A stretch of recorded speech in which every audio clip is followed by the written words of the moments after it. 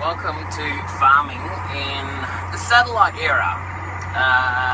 Back in the day, you used to have to use these all the time for everything, you know, steering, levers, all this sort of stuff. Well, now you don't really need to do that because we've got satellite navigation, which is pretty awesome. That's this thing here. We've got all your monitors here that tell you exactly what's going on, and it's really just flicking switches.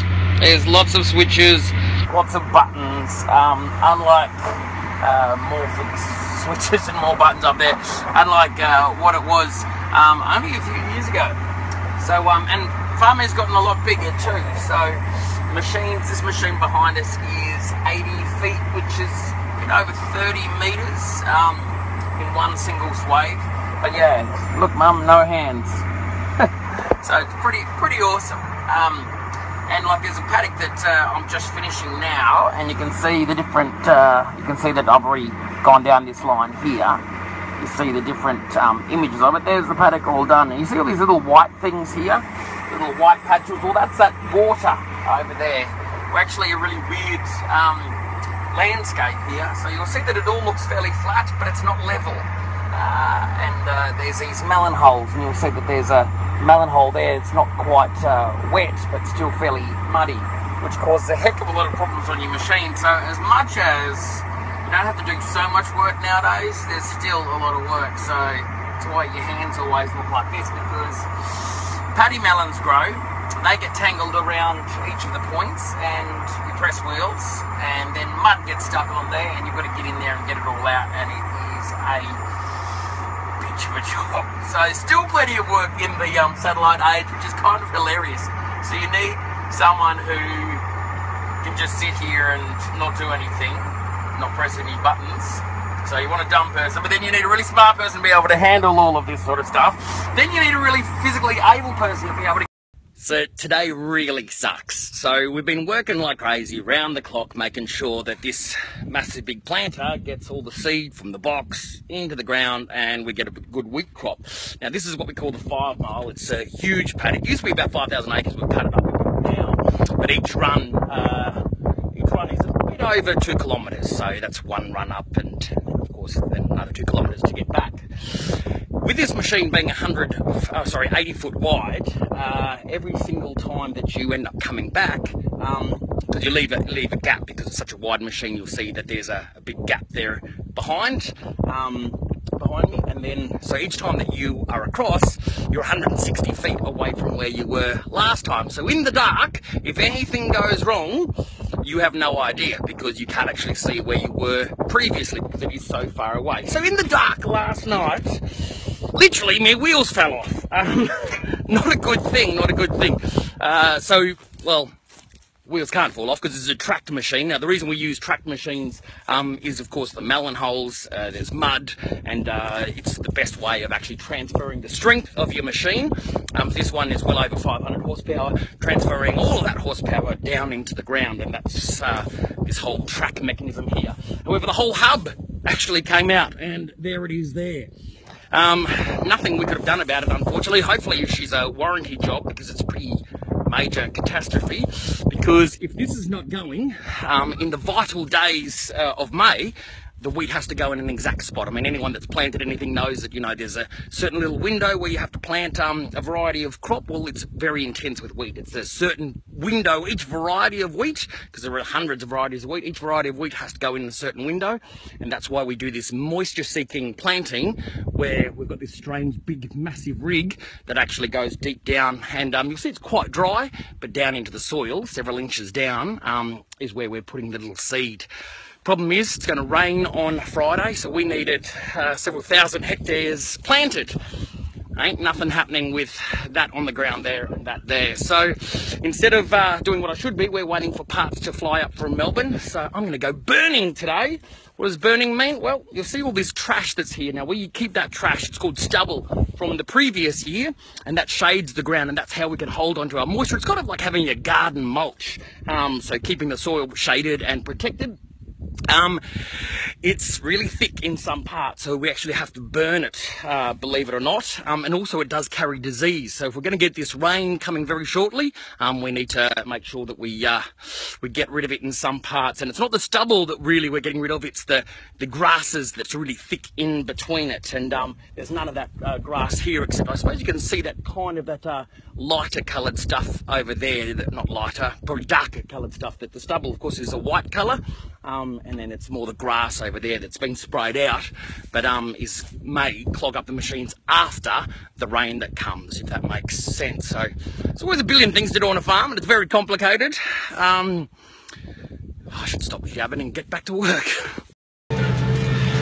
No, you're not seeing things. There is live fire behind me. Yes, I have a 15-metre plough or harrows behind me, which is on fire. That's why I'm sweating, but it's deliberately, it's to get rid of this. This is what we call feather top. It's a brand new weed which is coming to Australia. Lots of bad weeds coming into Australia again. Some of them could have come in hundreds of years ago, or 100 years ago, back in the old mattresses, because mattresses used to just be full of straw and whatever they could find. So if the mattresses was made in India or Argentina, of course we got all those plants. As soon as the mattresses were chucked out, outside of towns and cities or wherever they were chucked, well then of course the weeds would grow, and of course now they've gone over the massive big continent of Australia. And this weed has now come to us. It's you can see it absolutely shocking out there in the stubbles. So we have to burn it so that it looks more like that. Not always do you have to do this. It's really only if you have this thick feather top, and you can see that that's kind of impenetrable for the planter. And you would have seen the zero-till planter that I've been driving the last few days. That's now broken. Really hope that John Deere can get that fixed, because we have rain coming on Friday and Saturday. Now that means that everything is going to change. How we plant is going to change, how we do things, what hours we can work all changes, because the moisture binds together the straw and you can't get through it. Everything blocks up. And that's why we have to burn this stuff to get rid of it, because by the time we start the planter again, that moisture would have come because of the rain Friday, Saturday, and we've now got to clear this. However, before the rain comes, there's a small window where the air is dry enough for us to be able to burn this stuff, to be able to get through it. So farming is constantly ever changing. It's it's one of those games where, you know, you've got to have an immense amount of knowledge, and that usually comes from generations upon generations of doing things. That's why farming is the one job in the world where it really does go from parent to child, and has done for thousands of years. Because you need that huge bank of knowledge, because things can occur once in a lifetime, and you need to be prepared for the next lifetime, and that's where you draw on that knowledge from your grandparents, or even uncles and aunts and neighbours as well. So there's that generational knowledge that goes on. This burning that we're doing now, the stubble burning, we haven't done. I'm not a big fan of it. Of course it releases carbon into the atmosphere. It does kill a tremendous amount of things, and that's one of the reasons that people do it, is because it does kill some of the diseases that are stored inside your leaf matter on top. Because the leaf matter on top, remembering, that's just like mulch, which is how we farm in Australia now. Because remember, most of Australia is actually dry land farming, which means we rely holus bolus on what comes from the sky. Thank you, Rainbow Servant. We can't do anything about that, but what we can do is how we farm, and we keep this mulch on top to be able to keep the moisture in the ground. And that's, as farmers, all we can do is conserve moisture. We can't control how much moisture comes from a Rainbow Servant. But at the moment, this is now a problem, so we've got to get rid of the problem. Again, don't like doing it because of the many drawbacks of burning anything can do. But yeah, if you're driving around Australia now and you're seeing big burnt patches, it's actually stubble burning. It is not bushfires. A lot of stubble burning does have to occur in the southern parts of Australia, not so much in the northern parts, because of they've got different Mediterranean climates down there. But this year, unfortunately, it's something that we have to do here, which is a bit shitty. Anyway, that is the game of modern farming. Stress, because of live fire only a few metres behind me. This is pretty cool. So I spent the whole day from 8 this morning until about 9:30, 10 tonight, driving a tractor, a little MX case with fire and burning and full on. Yes, it was like a 2,500 acre paddock and burnt it. Anyway, in that time, John Deere have been amazing, and they have given us a brand new tractor, and it arrived in the middle of the night. So I went home, had a shower, which I needed, and then have come back. But of course, it's a brand new tractor, and this is like insanely flash. Like, yes, it has a two-way, but it has a different guidance system, and it's got 4 tracks instead of 2 tracks. Hence quad track. But the craziest thing, and like this is what I never ceases to amaze me. Like, I'm doing this live thing right now, talking on the internet to like one person who's watching, hopefully. Maybe, no one's watching.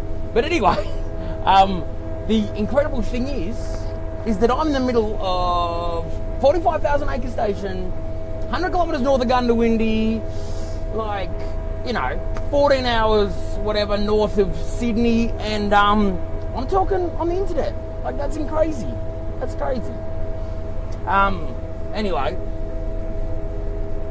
what is even more crazy is I couldn't work out this new guidance system, right? It's a brand new guidance system, which means that, you know, no hands, the whole fucking, this whole thing drives itself.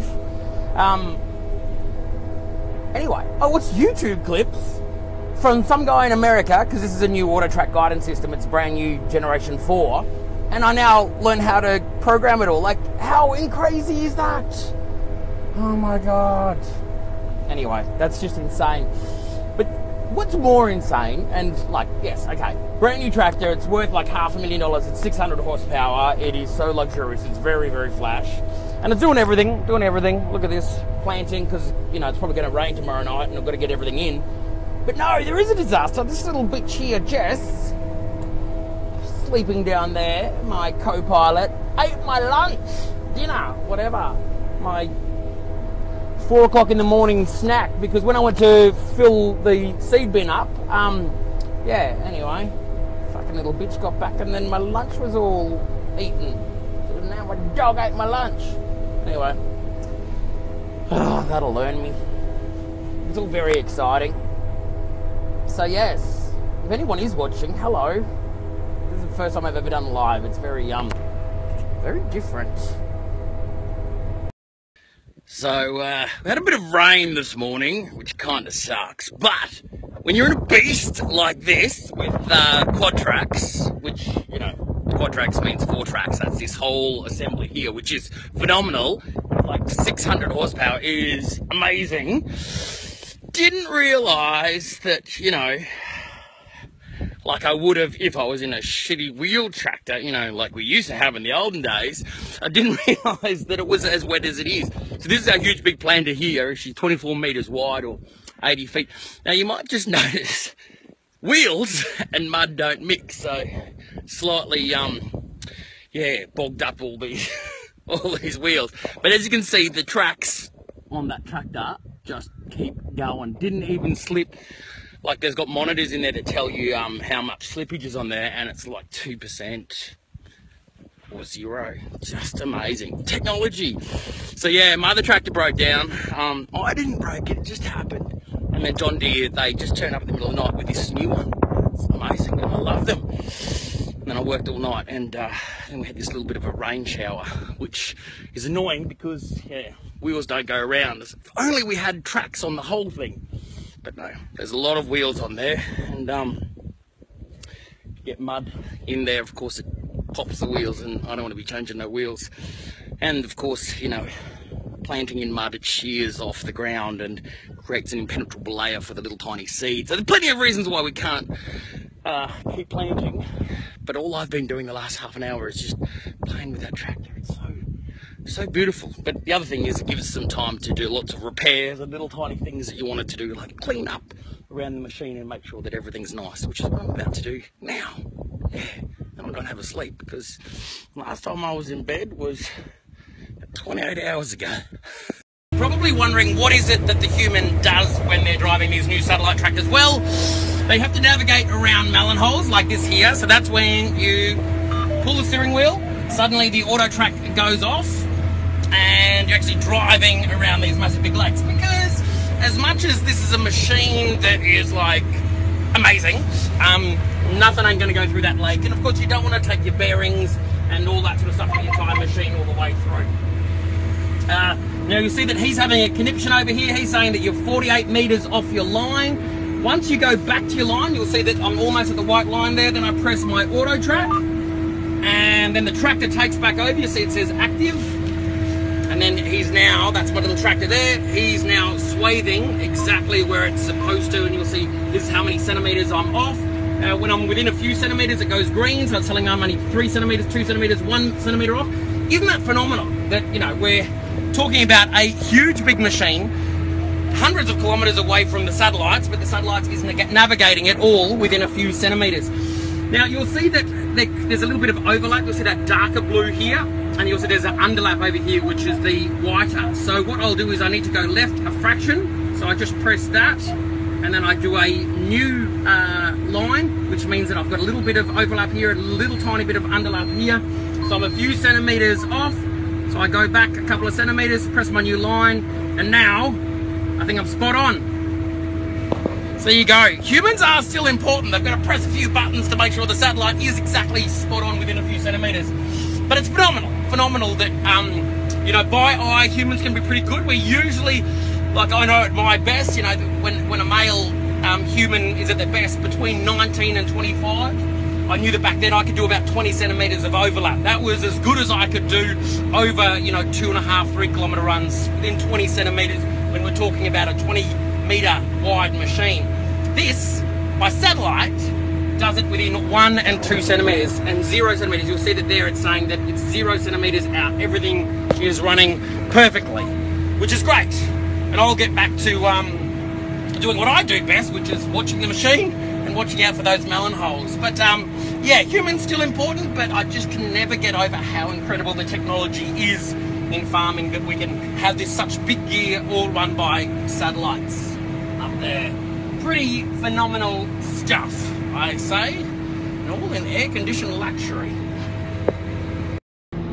So the activation codes came through, so I put them in, and because of course it's all IP, you know, like you've got to pay Mr. John Deere for his IP, because it's a lot of money that they must have to pay to do all of this incredible stuff. So the activation codes have come in, which means I can put it in gear and get going. It literally is a case of putting it in gear, putting your revs up, and she does everything. So the tractor's doing everything itself. And then I press this button here, which says auto, and you'll notice that now it says green active, and there I am, there's my little tractor, and away I go. I'm now doing exactly what I'm supposed to. You'll see that it's blue already. That's because we were trying out before how to do this, and couldn't get the codes working. So I've got to follow this line along, and then eventually get to the point where, well, you know, down here where that blue line stops, and we didn't actually plant that little bit. So I've got to wait till I get down to there and be planting again. But that's, yeah, modern planting in Australia. It's pretty easy, and of course, no hands, it all does it itself. But the great thing about this machine here is it's one monitor that I have to worry about, and everything that I need to see is on this one monitor. Of course, there's my seed box monitor up there. Unless that beeps at me, I don't need to concern myself. The other thing that I've got to worry about, and that's what's great about my Captain Kirk chair, it's like I'm in Star Wars here, is just being very, very comfortable to be able to turn around. Just have to glance where I'm going, because of those melon holes. You know, we don't have trees in the middle of fields. That's why I think, you know, a lot of people do get concerned when they look out the window of an aeroplane driving over and say, oh, there's no trees down there. Well, we put them in clumps. They're called shade belts. So that's obviously much more effective for animals. You've got single trees out there, not so effective for animals on cropping country. So you've got your shade clumps. That's where all the trees are. That's where all your native animals exist. Very important part of the ecosystem to be able to keep balance in your fields. But yeah, we don't have individual trees out, so you don't have to worry about crashing into an individual tree. Just those melon holes. The main thing that you're going to be doing is looking backwards when you're driving these tractors, and it's looking at that huge big machine there, making sure the tyres are all good, making sure the points are all working, making sure there's no busted hoses, hydraulic hoses, air hoses. You're really just making sure that everything is optimum, because the machines are all running themselves. The robotic technology has taken over. But it's still incredible that you must have a human being to make sure that all the robotic stuff, all the satellite stuff, is working the way it should. You can't farm without the human. It's the one job that I know will always have a human involved, which is pretty important. That, and of course hugs. You need a human for a hug. Even a teddy's not that good. You need a real human for a hug. So yeah, there you go. That's how we do things out here. I hope you learn a few things, and if you did, go and share it around. It's really important that people understand that what we think about farming is not quite exactly how farming is, and of course farming in Australia is very different to farming in the rest of the world. We don't have the snow and the winters, and a lot of people think, oh, you know, how terrible, they lock animals in barns and all this sort of stuff for months and months and months, and it's beautiful to share videos of these cows running free after spending whole lifetimes in barns. That doesn't happen in Australia. So I think it's really important that we understand that farming in Australia is unique, it's different, it's clean, it's green, it's phenomenal, and it's very, very high tech, which, you know, can be a little confusing at times when you don't have the codes for the satellites, like today.